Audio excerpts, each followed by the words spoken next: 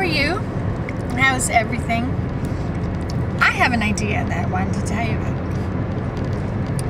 Rain chimes. No, sorry, rain chain.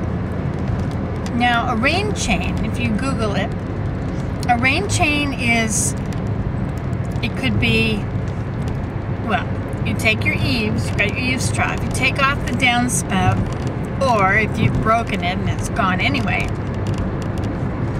you hook a chain up into the eaves, you know, put a stick across, put a chain in, hang it down, and when the rain comes down, it'll come down the spout, and it will turn them a little bit, or it'll just trickle down. Okay, so that's the beginning idea, is a rain chain.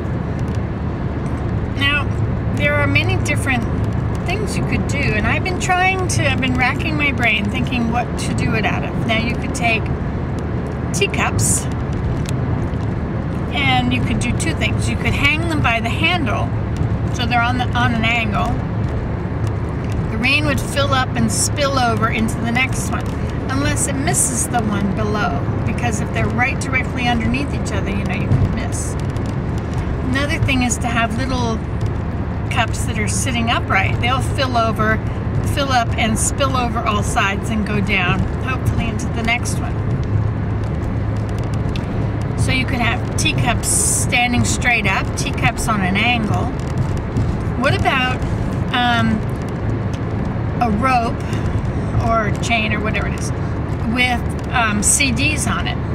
So you have your CDs flat and they'll spin, and then you get this rainbow effect on your windows or whatever, you know, you'll see this color, and they could stay out there all year, and in the winter you get icicles down on them. Okay, what about plates? Small, not teacup saucers, but little saucer plates. Little plates. And you drill a hole in each one of them, maybe two holes, I guess, one in the top, one in the bottom, and then you chain them together, and then they will rotate a little bit with the wind, and you get your water coming down, splashing against them.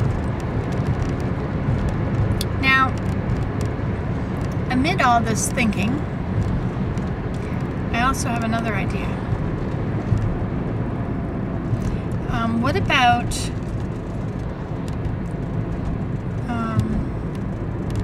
well, I've got to go. Goodbye.